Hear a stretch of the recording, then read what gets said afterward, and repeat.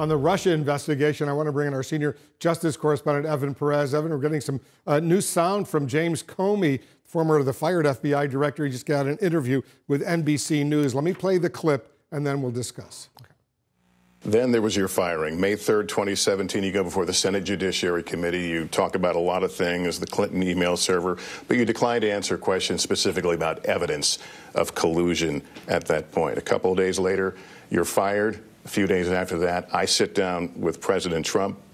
He says, when I decided to just do it, talking about firing you, I said to myself, you know, this Russia thing with Trump and Russia is a made-up story.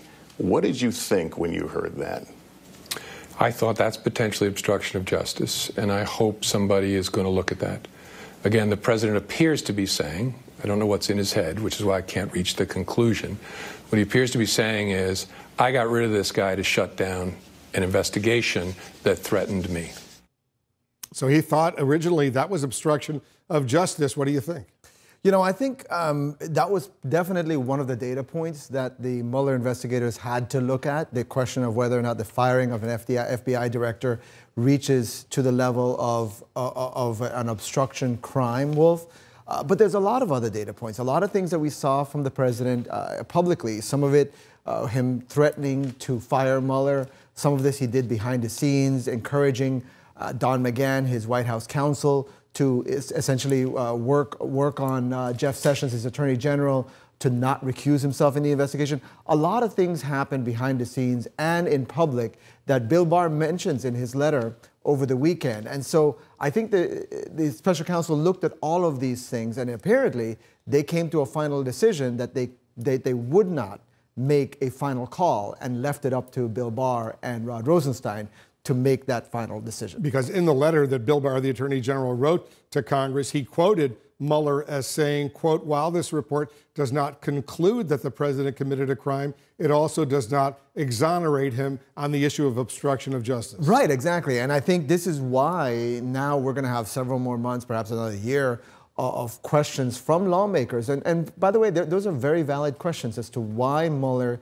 would not make that final call. And by the way, I think we should mention that Comey was fired by the president, and the president said this to Lester Holt, but there was also a memo that was written by Rod Rosenstein that cited a lot of the things that Comey did that went against Justice Department policy in his treatment of Hillary Clinton in 2016, multiple times speaking out against policy, and that's the reason why he was fired. Not because of the Russia thing, as the president said, but because Rod Rosenstein, his boss, his direct superior, thought that he should be fired. There's some new information you're getting about another individual who was interviewed, questioned by Mueller and his team back in January, Maria Butina. Tell us about that. Right. This, I think, shows us how exhaustive this investigation was. Maria Butina is a Russian national.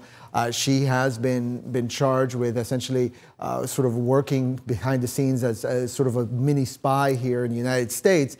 And one of the things the special counsel brought her before the investigators to talk about was her contacts with people in the Trump campaign, J.D. Gordon in particular, who was an aide during the campaign.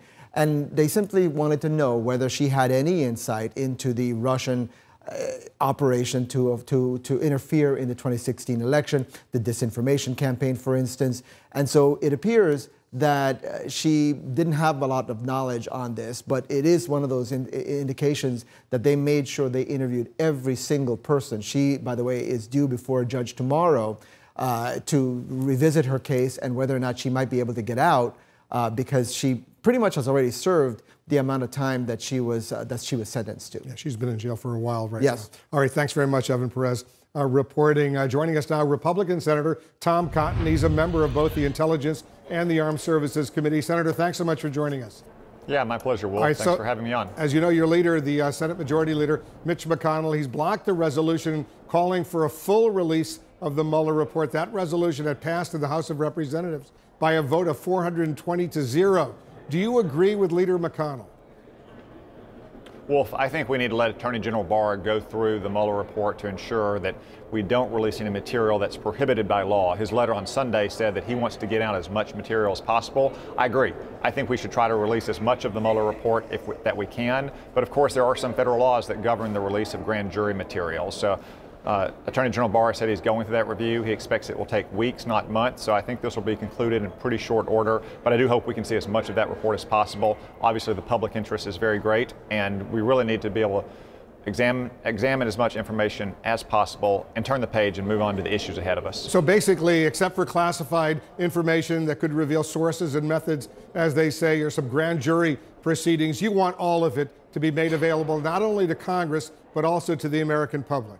I think it's important that we make as much available to the public as possible, Wolf. What did you think of what we just heard from the fired FBI director, James Comey, who basically told Lester Holt of NBC News that when he was fired, he thought that that's potentially obstruction of justice, and I hope somebody is going to look at that. What's your reaction to that? Sour grapes from a man who was fired by Donald Trump, Wolf. Donald Trump told Lester Holt in that interview right after firing Jim Comey that he thought the Trump-Russia thing was fake or hoax, or there's nothing to it. He also acknowledged that firing Jim Comey might in fact prolong the review, which it probably did. Bob Mueller was investigating this matter for 22 months. But Bob Mueller is an experienced, lifelong prosecutor. He's a former 12-year director of the FBI. He had the full power of the United States government and the grand jury and wiretaps and foreign intercepts behind him. And he found no evidence of collusion between the Trump campaign and its associates or Russia. If he didn't find that, I don't think a House Democrat's going to find it, and I don't think there's any evidence of obstruction of justice in the president exercising his constitutional oversight authorities on the Department of Justice, and frankly not taking any steps to interfere with the investigation. I mean, the Democrats have been saying for 22 months the president's going to fire Bob Mueller. It never happened. Bob Mueller reached his conclusion, and he's closing up shop, finding no evidence of collusion. Well, he did find some evidence, but apparently not enough to file charges, because he says in his report that the Attorney General Bill Barr released to Congress, while this report does not conclude that the president committed a crime, it also does not exonerate him. Do you believe Mueller should have punted? Should he have made a formal recommendation instead of saying, I can't give you a formal recommendation? Well, we'll have to review the actual report to see exactly what he means by that short statement that was quoted by Attorney General Barr. I would say a couple things, though. First, in our system of justice, it's not the job of the prosecutor or law enforcement to exonerate any American. Every American is presumed innocent until proven guilty. So the idea that the special counsel is supposed to exonerate the subject of investigation is simply contrary to the basic notions of fairness embedded in our justice system. And second, I infer from Attorney General Barr's statement about many of these matters being public that we probably know a lot of what Bob Mueller is referring to in that report. The president firing Jim Comey, or tweeting about the investigation, or commenting about the investigation, all of which occurred in plain sight, Wolf. If that's the case, I think it's pretty far-fetched to build a case for obstruction of justice on some mean tweets.